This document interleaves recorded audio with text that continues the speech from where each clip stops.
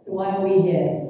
It's this statistic and statistics like this that we're all familiar with related to the role of the private sector in febrile illness and tackling febrile illness. It's a critical role, and we are an important community of practice mobilizing around this statistic.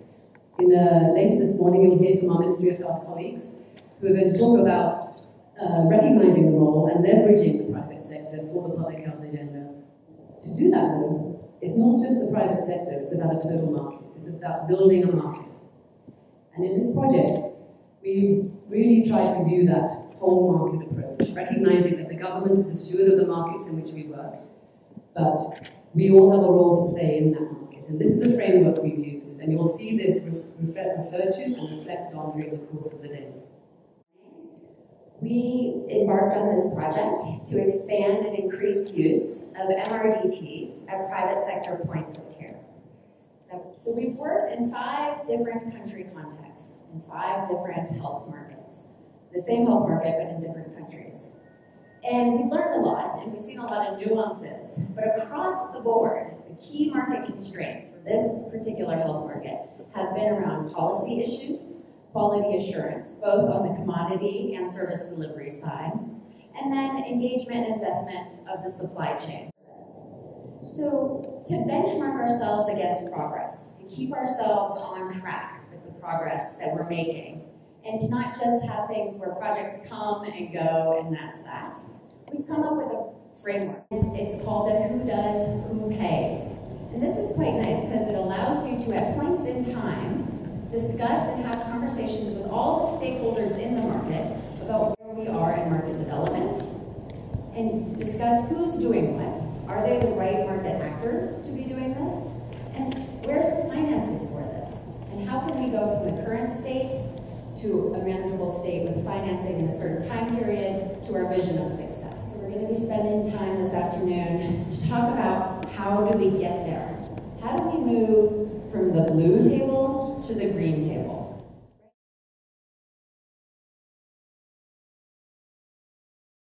This is really a very important meeting, extremely important. We get about 1 billion fever cases by year. These fever cases have to be sorted out. And in 2010, WHO said, correctly, recommended that not all fevers are malaria. There has to be a parasitological diagnosis, either through microscopy or RDT, depending on the level you are. The taking up of that policy has not been uniform across where we are supposed to be. We have to take cognizance of the fact that over 40% of our patients seek treatment in private providers. So we need to support the private providers in this endeavor of aggressive care and treatment. Today is a celebration to share how we can get this out of our way so that the path to the fight against malaria is somehow not so bumpy, but smooth. But I want to thank PSI, Malaria Consortium, Foundation for Innovative New Diagnostics, Johns Hopkins, and WHO of course, and of course the countries, for being bold and saying we have to crack this nut. We cannot allow 40%, in some situations 60% of our populations to really work outside this beautiful policy that has been put forth by our WHO. We're doing here today. We are celebrating where we are on a journey. We're not there yet. In fact, I want to bring us back to Stephanie's grey arrow. If you remember that, how do we get from that blue framework box to the green framework box? That's really what today is all about. It's how are we going to get there? How are we going to leverage the learning from this project to the best possible advantage to influence policy and practice to get us there? Because that's really what this is. This is a learning project. It's ultimately operational research. Total of 44 research studies conducted by 3 partners between 2013 and 2016. Let's try and make sure that we are using this evidence at country level, at international level. Let us all become the advocates for this evidence to really make some more progress in this whole area of fever case management in the private sector. Because if we want universal access, that has to include a health sector-wide approach to malaria and fever case management. If we want to accelerate efforts towards elimination, we're not just going to eliminate in the public sector. Okay. What really has made this somewhat unique is, this project wasn't about convening a group of experts, sitting in a room in Geneva, and coming up with the norms and standards, and then pushing those out to the regions and the countries and having them implement them. This was really what I think the best way I can describe it was a learning by doing journey. Okay, so we didn't have all the answers in the beginning. We hadn't reviewed all of the evidence, and we weren't sure what the obstacles were going to be as we moved along. The ultimate sort of output of this project and our role is to try and distill all of the key learnings from this project and to put them into what we describe as or what we have called the roadmap, to really see how can other countries use the learnings from this project and the evidence that's been generated to accelerate similar initiatives in their own country. I think that this project, there's no question, it's been a catalyst for change. Many of the lessons that have been learned are common across the countries, and as are the challenges. And I think now our knowledge and recognition of these will continue to serve the project countries so that they can continue to work towards change, and also, as I said, will streamline initiatives in other countries. In Uganda, the private sector generally plays a very big role in provision of health services. In the private sector, especially the rural-based one, quality of care remains not very good. Majority of even mortalities happen in the private sector.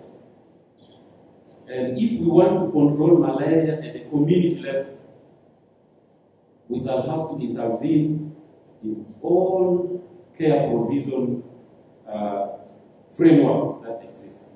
From what I've observed over time, we have built some level of understanding, some increased level of acceptance.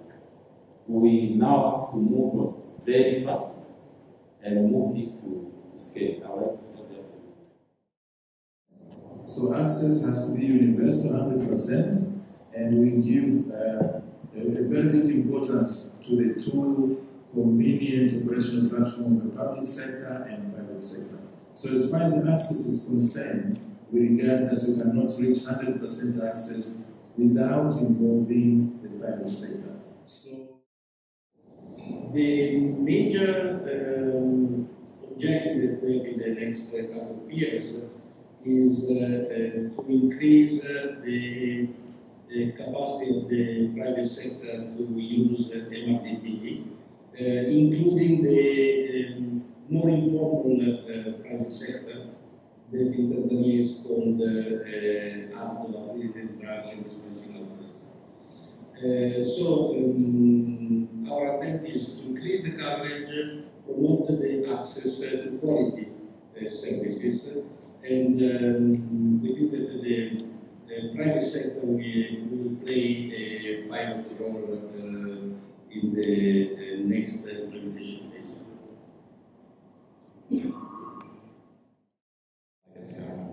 Donc actuellement, il y a des programmes clairs pour notre politique nationale. Comment on va faire pour la subvention du secteur privé? So now it's more or less clear actually how the governments and then NCP are going to include the private sector into this system so they can also get subsidies for ACTs and MRDTs. C'est la politique en général, et je passe à mon collègue au service prise en charge pour le programme que nous allons suivre maintenant dans notre politique. So actually they are continuing even after the UNITAID project to work with the private sector to continue this project. Donc, les RDT privés sont déjà disponibles au niveau des pharmacies, des dépôts de médicaments et des cabinets privés qui ont été formés. So the RDT are now available in the pharmacies and also available in the private clinics.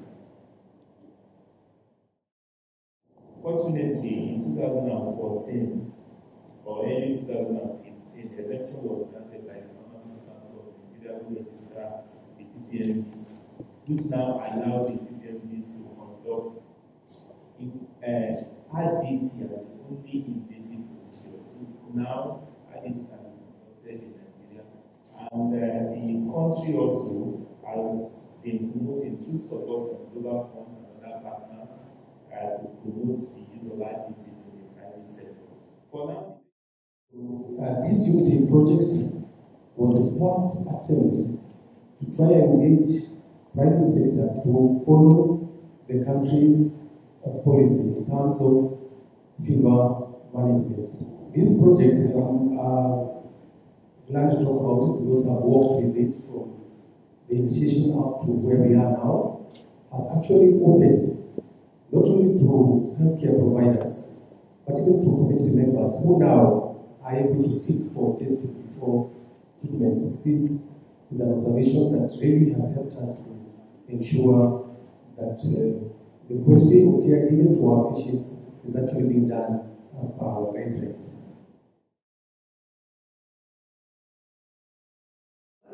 We procured about 776,000 RDT in total, and we sold 671,000 RDT so far.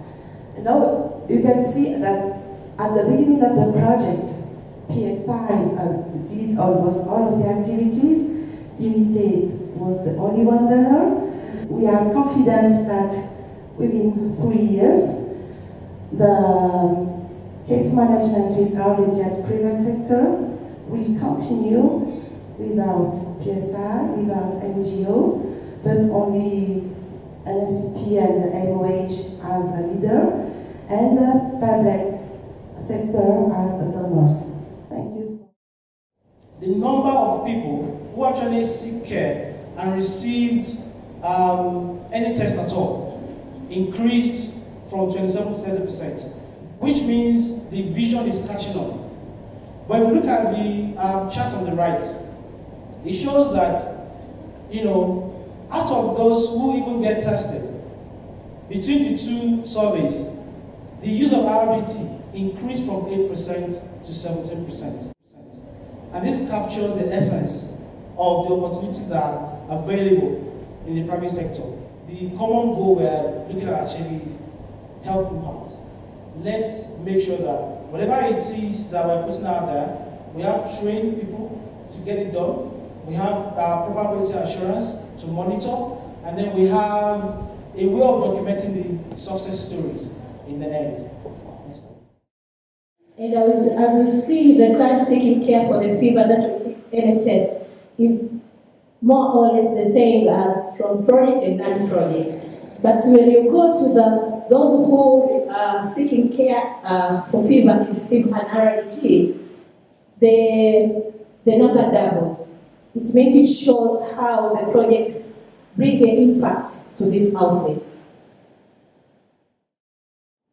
In Uganda, there has generally been an increase in the number of people who are being tested.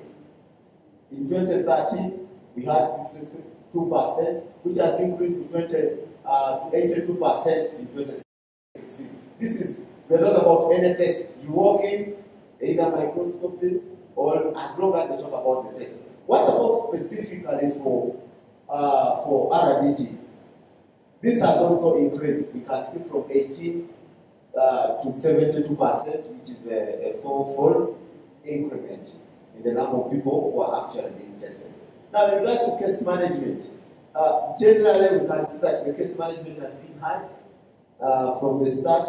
Out of those people who test positive, those who are getting SCTs, has increased from 66 to 82%. But then when you talk about those who come out negative, it has generally been about 70. This is over 70% of the people that are managed very well.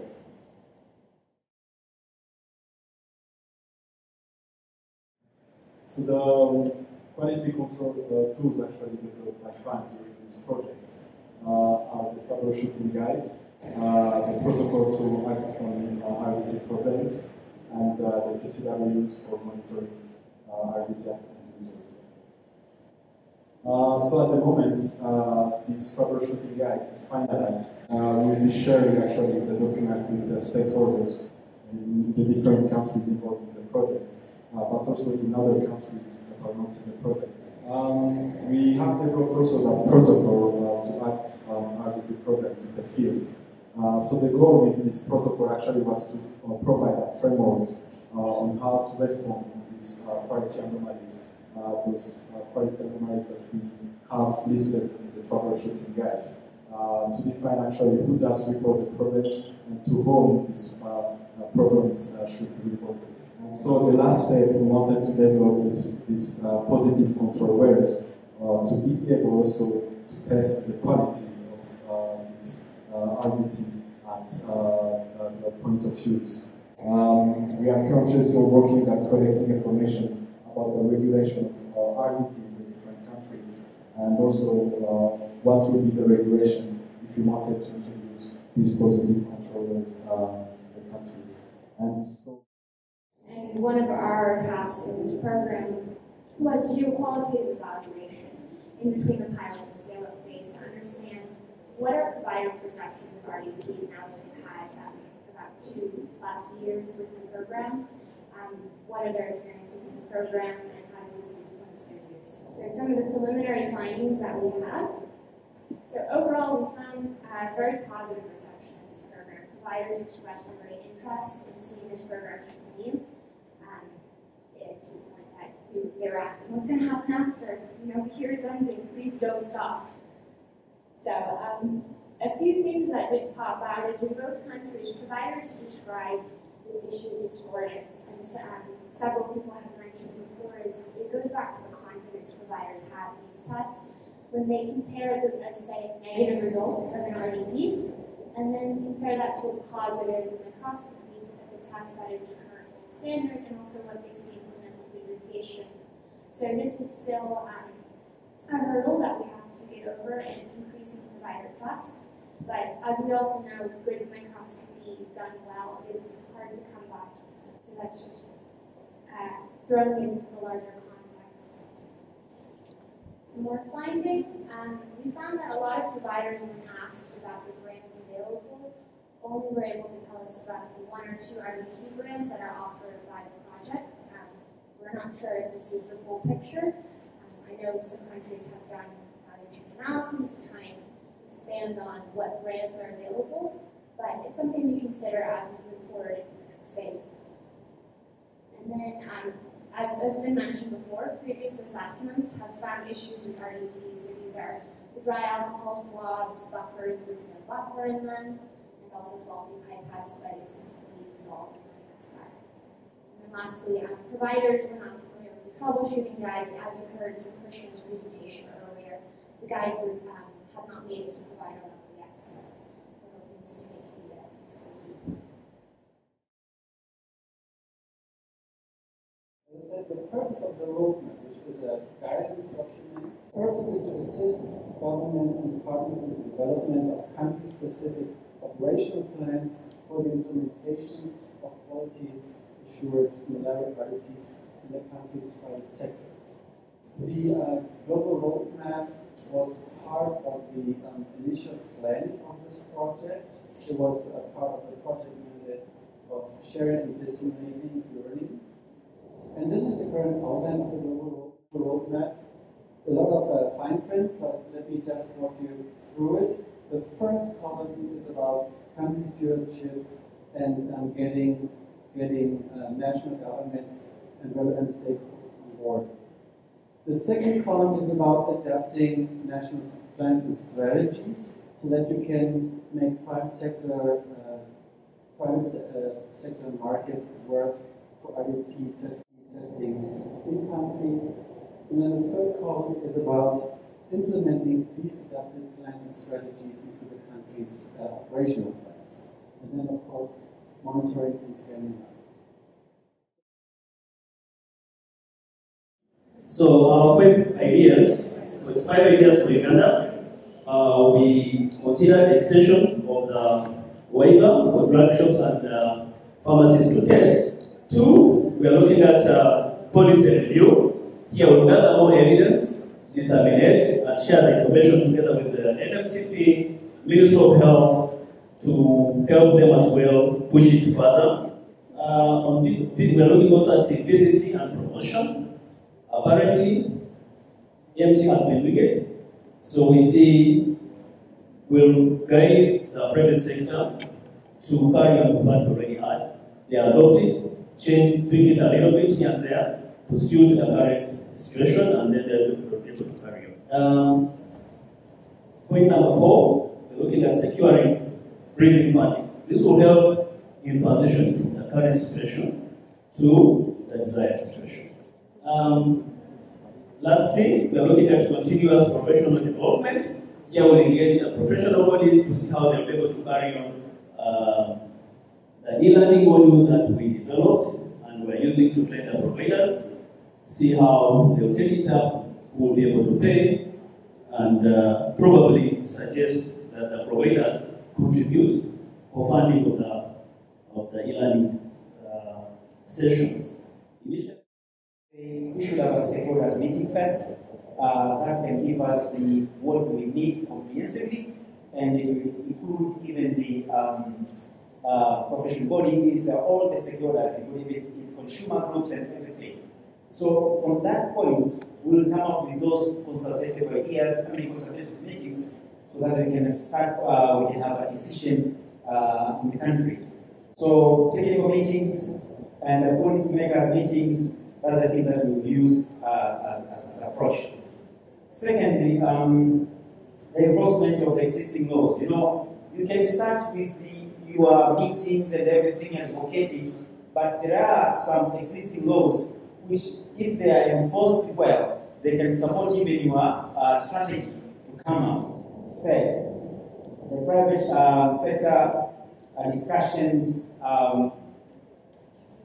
should be elevated to national malaria and case management committees. We say, fourth, we say again, from the education part, we can try to go with the consultative idea, consultative meetings and whatever, but in the quality assurance part, it's better to strengthen the curriculum, the existing curriculums of the colleges and universities. The fifth is about including the quality assurance activities from the local government. We are talking about the council level, I'm not sure from the district level, if we can be in the same page from other countries. What do we need to do to move from that green so that we will identify a number of things? Now, there's the overwhelming need for stakeholder engagement. We've been having that in the course of the project, but most of the time it is the donor agencies that have been spearheading it. Maybe for one last time we could actually bring them together and tell them this is the reality. There's no more funding. You guys will have to take up this market. We also believe that by so doing, the manufacturers and their representatives will be encouraged to set aside marketing allocation. Currently, as it is on the project, all the demand creation activities have been done by the implementing partners. But going forward, the manufacturers and their representatives will have to take this. We also believe that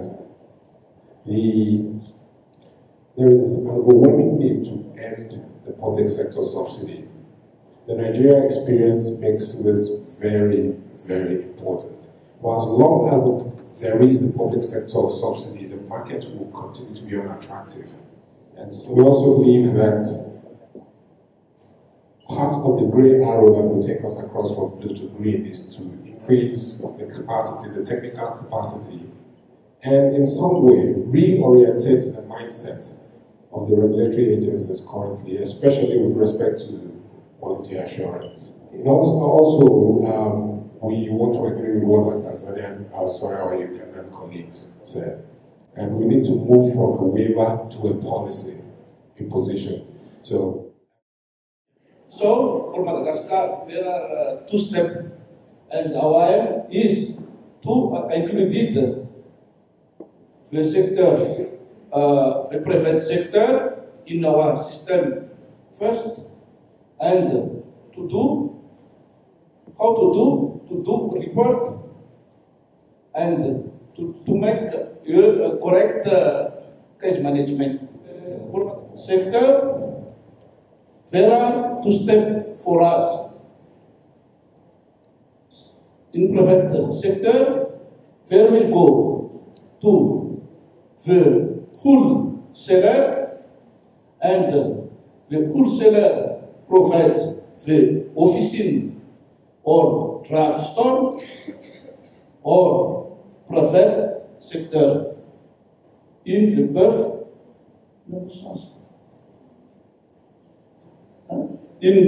direction. For us, for the new model funding, we will have some fund to global fund until June 2016 to December 2017. We will do some subvention in our we will do some subvention in our drugs for malaria, and the training and supply chain will be subvention by new model of investment. And after the global new model of funding, the wholesaler will support to buy the drug to the company, and after our system support the training in all this supply chain. So we start with policy. We have had a series of discussions as we were discussed earlier, but we are thinking we need a higher level engagement, which has been lacking in the past. So we see this as ensuring that if it does take place, it's going to harmonize all the regulations that are in place, and then we are going to be one happy family. When it comes to demand and supply side, we have, in Kenya currently, we have different people doing different communications. So we do not have a synergized platform where that is SCSM-led. So we think that is something that can be strengthened by MOH, and so that all the communication to do with diagnostics is led and even financed through ACSM. So the other thing we thought, and we agreed, and I think we put our manufacturers and first-line buyers on the table on task, is what do you bring on the table when it comes to this space of ACSM. So they're already doing medical detailing. So the question is, what will it take for them to ensure medical detailing on RDT is taken care of? And so what we were discussing is how do we negotiate the current margins. Then we have the last one, we talk about quality assurance, and what do we do? We've had in the recent past very lengthy discussions and a lot of stakeholder engagement in coming up with a quality assurance implementation plan, and it has been led by our very own Mr. Morege and his own lead. So what you were saying going forward is that we need to implement it. We need to actualize it. Then the other thing we thought that is very important is the whole idea about engagement of professional associations. These are the nurses, these are the pharmacists. How do we strengthen that? Because that's an opportunity. Because they have frequent engagement with their members on an annual basis, and so that has been a good space in Kenya, but we see a lot of room to strengthen this, and also learning from other countries like Uganda, who have made this a strong case for them as well. I would like to say thank you for today, thank you for an amazing project, and thank you for the chance to keep working with you as amazing, talented, committed people on this agenda. I look forward to the times ahead, as we all do. PSI is completely committed to this agenda, and I know you all are as well. So we have good time ahead of us and fun, and thank you. Give great thanks. All the best.